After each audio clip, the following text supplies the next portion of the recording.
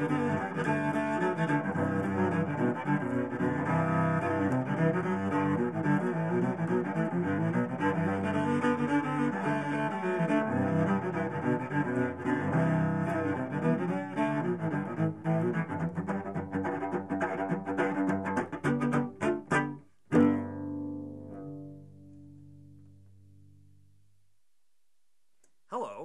I'm Rushad Eggleston.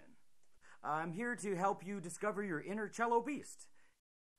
It's kind of like a sped up reggae beat because you have the fast little backbeat, and then you also have the, and it gives it a sling, an unparalleled slink of modern times. Look how happy it makes me. Now let's break that down and show you how to do it. Okay, so you're going to go down and then hit another down bow there like you were before, but instead of hitting the alternate bass note there, you're going to hit a down and then a chop and then a down.